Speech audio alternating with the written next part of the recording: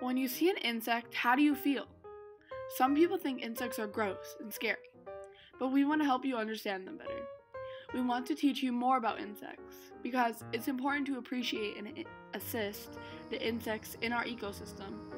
When you know more, you'll be less nervous around them. Without insect pollination, this world would be a wasteland. In the first clip, you can see that the design of the flower, which is a daisy, helps the bee get the nectar out.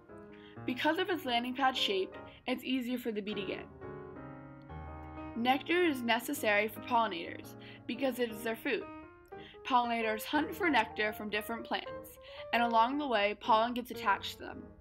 Pollen then falls on the next flower, allowing seeds to be made. This cycle is repeated many times. This bee is trying to get the nectar from the sedum flower. While the sedum flower is also umbrella-shaped, the process is different. Sedum blossoms are flat surfaces with many small flowers coming out of it. Small insects jump inside the flowers, but big insects dip their feet in them. We all need the plants insects pollinate, so why don't we take better care of them? Next, let's look at some special features of insects and their life cycles. Every insect, whether it's big or small, has a unique life cycle. All life cycles can be put into two categories: simple and complete. Insects like grasshoppers and crickets have incomplete life cycles. One example is the two-striped Bugmainia. It has 3 stages in its life cycle: egg, nymph, and adult. As an egg, it is encased in a pod along with up to 17 other eggs. Nymphs are like adults but are smaller and don't have wings. A nymph will shed its exoskeleton up to 10 times before becoming an adult. The life cycle of the fly is different from the two-striped Bugmainia, with 4 stages rather than 3. This is called a complete metamorphosis, changing every aspect of its body from an egg to a larvae to a pupa and then to an adult. In Maine, this fly spends the winter in its pupal stage. This keeps it warm and safe until spring. Now let's look at physical adaptations of insect legs. Every insect has a head, thorax, abdomen, and 6 jointed legs. A reason that so many different insects can coexist in the same ecosystem is because they all have their own special physical adaptations. Let's look closely at legs. All insect legs have femurs, tibias, and tarsals, but they have different uses and sizes depending on the insect. On the tarsals of monarch butterflies, there are chemoreceptors that pick up certain chemicals that tell the butterfly what it has found, like dissolved sugar. The fly has tibias covered with little hairs used for cleaning wings and other body parts. It has a padded foot with taste buds for it to test the food it has landed on.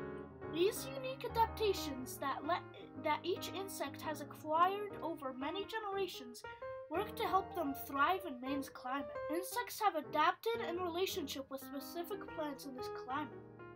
You might be surprised to find out that insects can be super picky about which plants they eat and which plants they use for shelter. Living things get their energy from plants or other organisms that eat plants. This makes ecosystems stable and healthy. A bunch of animals, including us, depend on insects for food. Removing insects from our ecosystems will ruin it all. 35% of the world's food crops depend on pollinators to reproduce. Native plants have been in Maine long enough to adapt to the ecosystem, so they support more species of insects than any other plants. They have been here long enough to bounce with the native species. If butterflies are taken away from their habitat, it could ruin the food web. For example, the monarch butterfly needs milkweed to get its toxins. Without these toxins, they can't defend themselves when they grow older.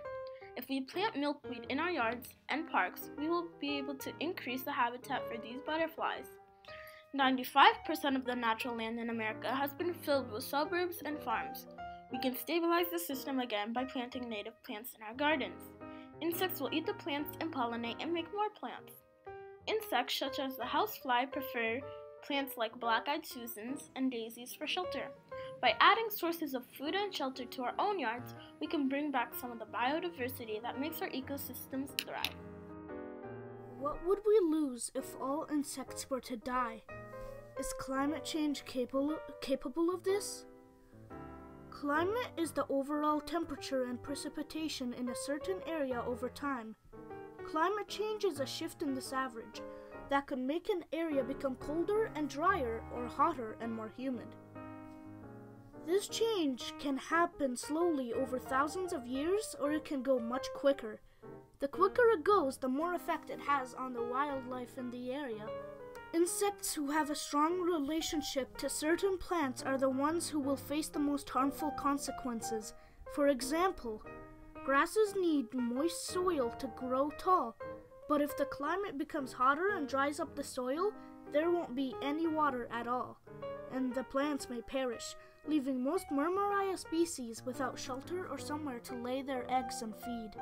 Alternatively, mosquitoes feed off other insects and animals, so they wouldn't be too affected as long as there are other organisms.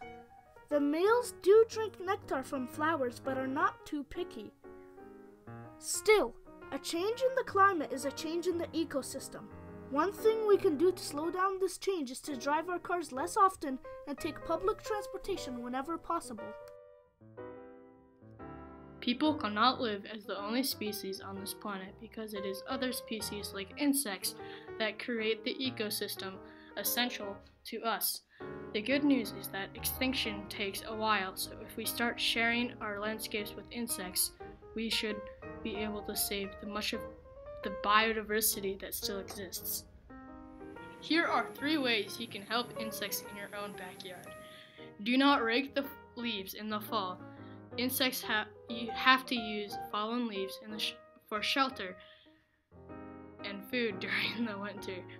Provide clean water in a shallow dish filled with stones for perching so that insects can safely reach the water.